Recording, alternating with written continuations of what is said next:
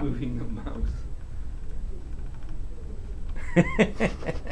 That's real strange. Yes. Okay, now this one is your transistor that's driving. I'm going to first go between ground and the base. Okay. Didn't affect it any.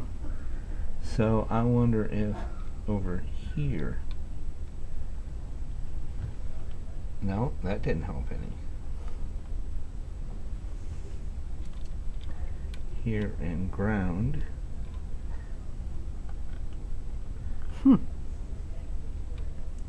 Between here and ground. No, 47 is not doing anything. It is noise though. Yeah, I would Totally assume so. noise. And you're right. Is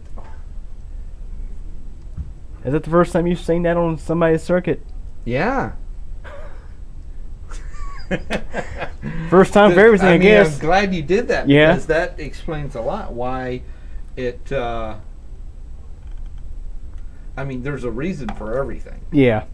And that the computer, of course, does a whole bunch of extra things as it's trying to scroll that, Right. and even the video, or excuse me, even the display is drawing more power and disrupting everything. That is most interesting. Well, I think what it is seeing the fact that this mouse is powered from the same circuit as the PICkit2. Yeah.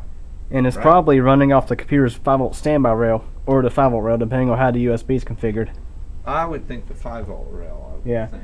Well, on motherboards, you can some motherboards actually have a jumper you can configure either 5-volt or 5-volt standby rail. Okay. So that way, when you put the computer to sleep, your USB devices can still be active. Yes. Well, that's how you can. That's how you can. On a keyboard, you can bring up the PC straight from there. Yeah. Yeah. So it runs off the standby rail. Yes. Cool. That is. Very interesting. That's the first time I've ever seen something like this.